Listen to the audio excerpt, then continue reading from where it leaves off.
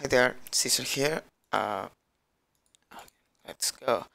So in the last video we fixed connections in our graph, in our dependency graph. Uh, this is under the push model.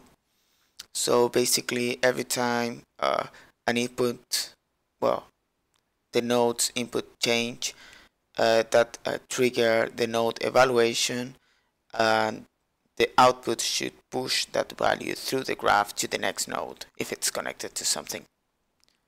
That was it in the last video, and in this one we are going to implement branching because we haven't talked at all about that.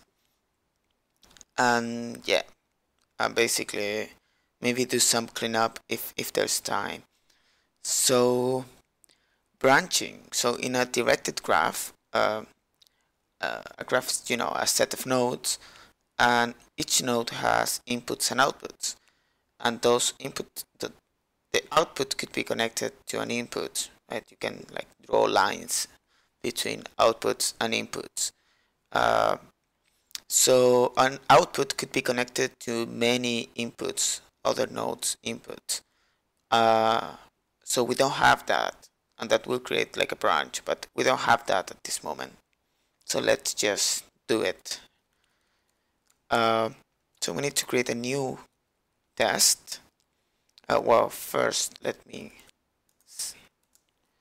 do this. So this would be like push model case, and this is unit test dot test case, and we don't need that. Okay, so this still run fine.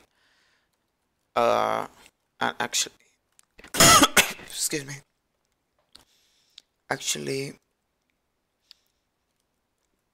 in the evaluate I would like to log the name. So yeah, cool. So we need a new test.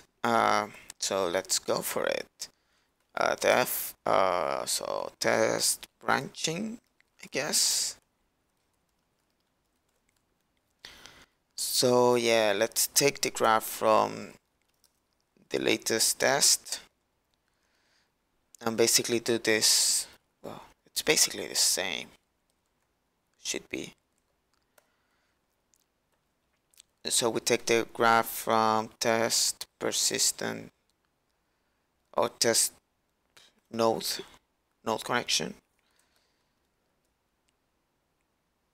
Do we have, yeah,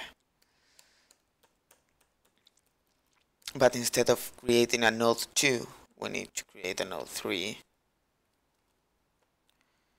This would be called node 3, and then this value would be, I don't know, 8, and this should be 8 plus 5. So now the node 1, we have a graph with 3 nodes, and node 1, the output is connected to this new node, node 3. Right. So if we run this,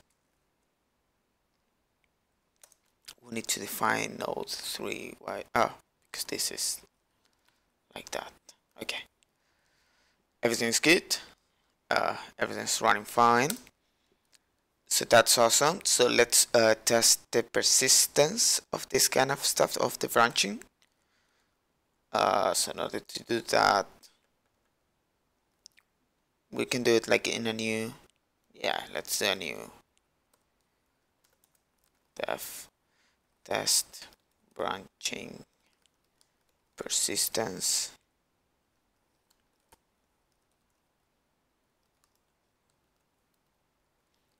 So this will return the graph, and this is probably just the same as this test.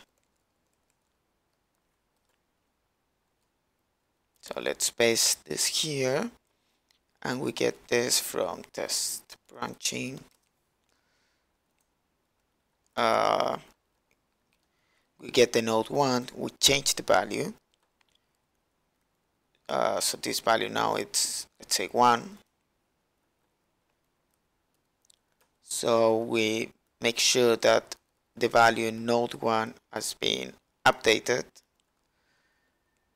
We make sure that this now it's 4 instead of 13.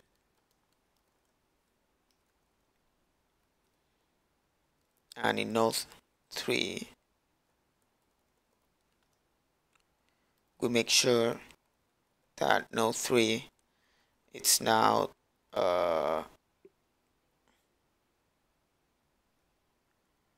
this result is, oh sorry, node 3, get the, this is 8 and this is 4. Is that correct? Looks like it is. And we have 10 instead of 9. Is that my error?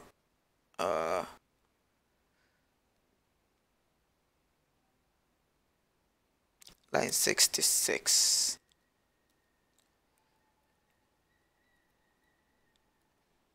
So node 2, this one node, the values,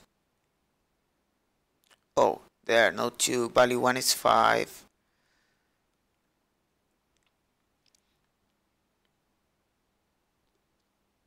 And value 2 is of node 2 is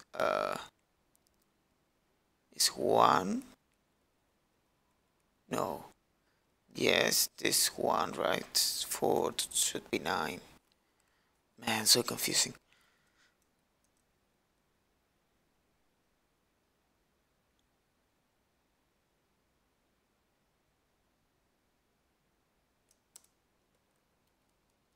So yeah, it looks like it's not doing it. Let me invert the test. Yeah, it's not doing it. Okay, it's not me.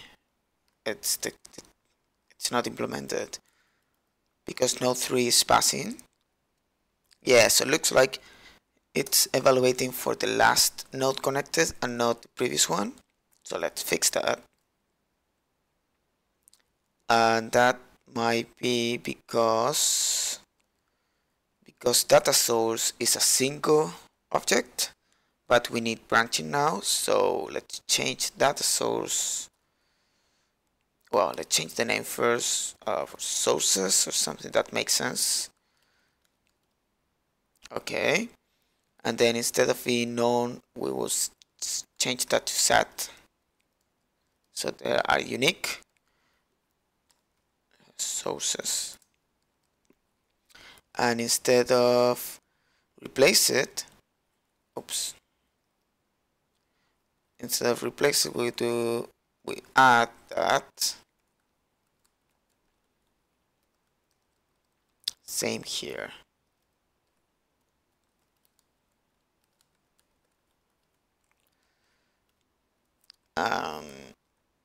And here instead of get the value, we do a loop. So for port in self.sources,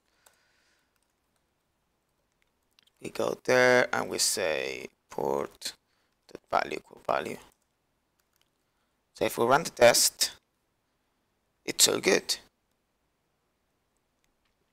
So we can see how the evaluation gets yeah, so where's, yeah, test branching persistence. We can see how when we change node 1, node 2 and node 3 are evaluated automatically, like the last 3 logs. So that's good. That's what we want. So that's pretty much it for now. Yeah, I think that's it for the push model. And in the next video, well, let me save this, let me commit this. So cool. So let's git commit fo. So let's say implement branching. So yeah, push model implement branching. Okay. So now we are kind of done with push. Everything is working. So we will merge this into master because all the tests are passing. So that's interesting if you are not too familiar with Git. So git checkout master. So we can go back to our master branch. If I open the files now, you will see that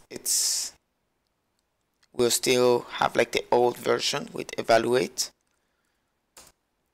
So we basically want to merge from push to update this branch. Done. So now if I go back to my editor, we have the new test. And we have our master branch up to date. So yeah, that's pretty much it for the push model. In the next video, we will start talking about a pull model and how to implement that. So see you in the next one. Bye bye.